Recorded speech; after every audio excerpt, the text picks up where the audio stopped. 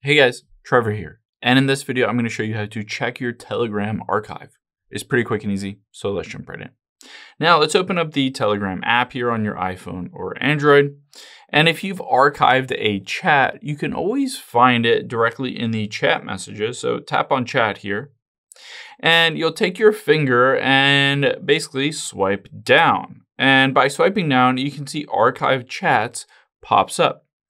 I can then tap on archive chats and it will show me every single one that I have archived.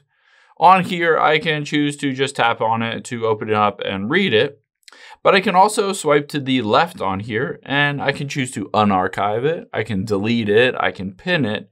Basically, you can have that hidden within the archive, or you can have it in your normal chats. And I can tap on unarchive, and then you'll see it pops up normally as would any other message on Telegram. I hope this helps. If it did, hit the subscribe button down below. It really helps me out. And I'll catch you on the next one.